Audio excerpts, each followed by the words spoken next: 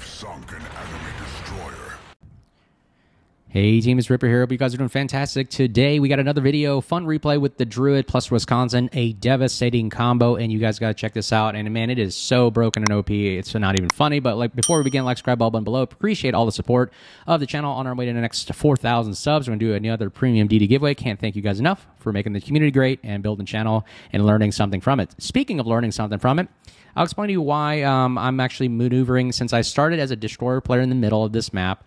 Normally, most conventional wisdoms go to Bravo, but we're going to go actually push to the eastern flank and avoid Bravo right there because our goal is to support our destroyer out in the distance. Also, we have Wisconsin and Zhao at Charlie, hopefully we push straight down south to meet up right here in the center and contest that area so that the team will actually push down south, and I'll explain to the reason why I like this strategy, because I know that if I go to Bravo, I'm just going to sit there and potentially get radared or maybe even just stalled out, because I know another destroyer player is going to go in there. They'll probably have support, and just judging by the way my team is maneuvering, I'm noticing my Buffalo is actually finally supporting me. But look at the battleships and the Buffalo in the background and then to the north.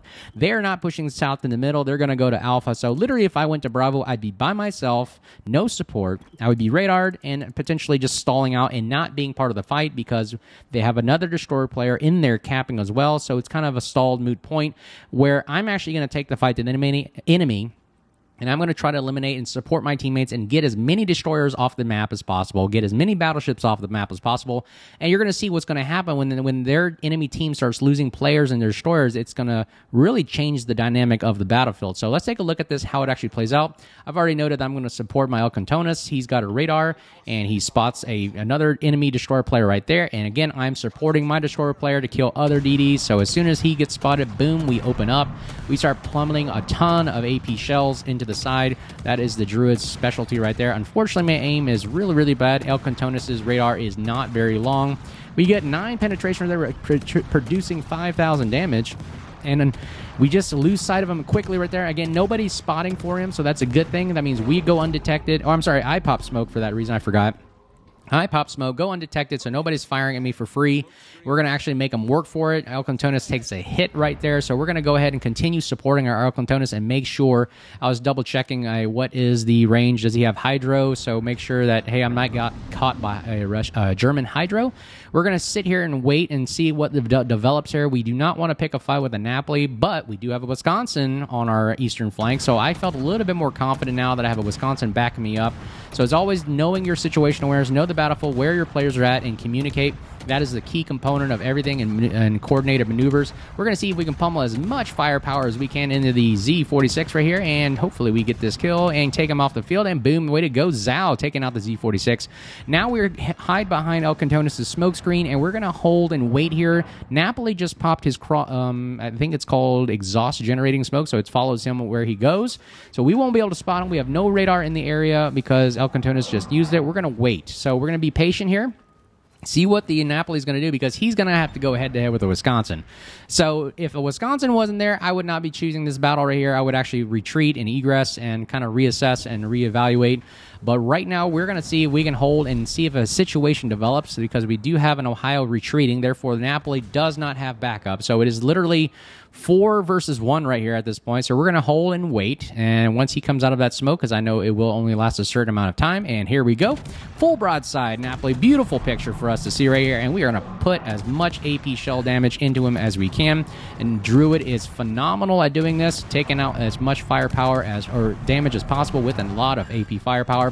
And, ooh, Wisconsin hitting that F button funny key, and it is just plummeting his health point to the next ground floor. We've got torpedoes in the background. We got to get out of dodge right here. Good thing that Napoli is almost low health and almost dead. And we take the kill with the help of Wisconsin right there. And just in the nick of time, we get out of the torpedo range with our Hydro up. That's a good thing.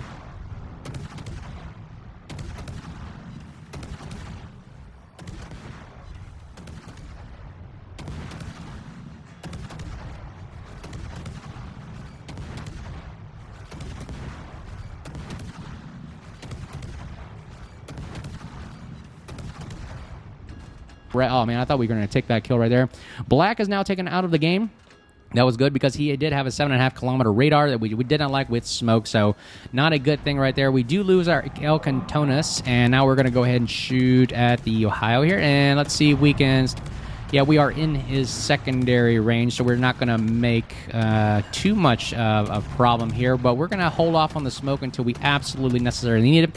So, Druid is phenomenal at going nose in and just taking the fight to the enemy. That's why I like it so much. It really is a game changer sometimes and just can cause a ruckus to an enemy flank, especially when you have a Wisconsin backing you up right there. He is trying to put as many fires. Oh, and look at that shot right there. Nice broadside shot from the Wisconsin. Nice AP damage right there. He's probably firing his F key right there. And not after we are taking a 780, 780, 800, all this chip damage right off the Ohio. He is not having a good day, and he goes down. So another thing that I like about the Druid is the quick acceleration. Like you saw earlier, getting out of those torpedoes coming at you, hydro up, alerting you to any kind of torpedo incoming or damage, whatever you may call it. And of course, it's got the quick smokes right there as well. And you can see right there, we popped the smoke to go off detection because we didn't want to have a Napoli shooting at us with the secondaries, and we don't want to have the Ohio taking unnecessary damage off of our secondaries or on the secondaries on us as well. So we go undetected as much as we can, try to make the smoke last as much as possible, and then we start plowing AP shells. Ooh, I'm taking a hit from something. What the heck is shooting at me? And we take that kill. We get the extra, oh my goodness, full health Georgia right here. And let's see what we can do to this thing. We're going to aim at the nose and see if we can take as much damage as possible. And I want you guys to take a look in a minute that there's probably a gimmick or a glitch in the game, because you're going to notice a lot of my shells are firing into the bow of the Georgia, but they go through. But we're shooting at the bow to get as maximum much as damage we can, getting full pins right there. And I think in a minute you're going to see this weird glitch in the game. Right. Oh, come on, we're still taking some nice damage. Ooh, nice shot from Wisconsin. We're trying to shoot, and we get some nice... Right there goes above. We're getting some damage. It goes below. We're not getting enough damage there. Shooting a little higher. Okay, right here, I think. I shoot up high, and it just goes straight through that bow right there. You know, you saw it, right, ladies and gentlemen? It went through his bow. I thought I hit it. It was almost like he activated some kind of ghost shell, whatever I digress. Let's see if we can take out the Georgia. Final kill. Ooh, and nice shot on the Wisconsin.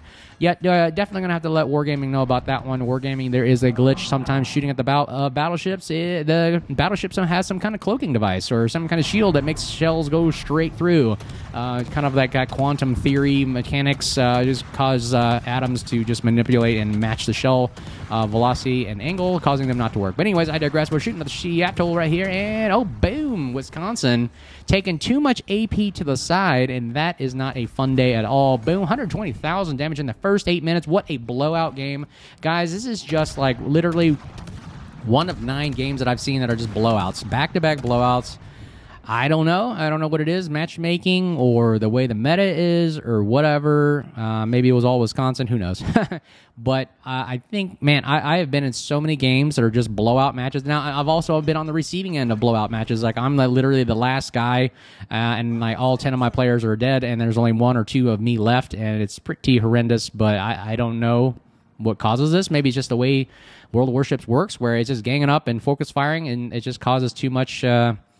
too much sequential damage just going rapidly, and enough players can't defend against it. It's just too quick. But that's the way the game goes when you don't have respawning ability, which I've always advocated. You need to bring respawning ability because the nature of this game is killing people way too fast, just like Call of Duty style, and that's why you have respawn. Imagine if, again, you're not playing Battle Royale in Call of Duty. If you did that, the game's would be so very quick and boring and lose interest very quickly. I think if you want to keep the player base engaged, have the ships die quickly, but have them respawn and just play objectives. Okay, that should be the fun part or aspect about it. But that's my thought on that. Hope you enjoyed the video on my talk, my strategy, things about the Druid, things about the Wisconsin. Really awesome. Working together in unison. Very, very powerful combo. Almost OP broken, if you want to call it. If you had this combo, like literally had 2 Druids, 2 Wisconsin on a flank, man, this thing would be devastating. But anyways, I digress. Hope you guys enjoyed the video. As always, let me know in the comments below. We're on our way to the next 4,000 subs and doing another premium giveaway. And just thank you guys all for the channel. And as always, you guys stay safe. Make sure you say hi out there. And we'll see you guys next time. Cheers.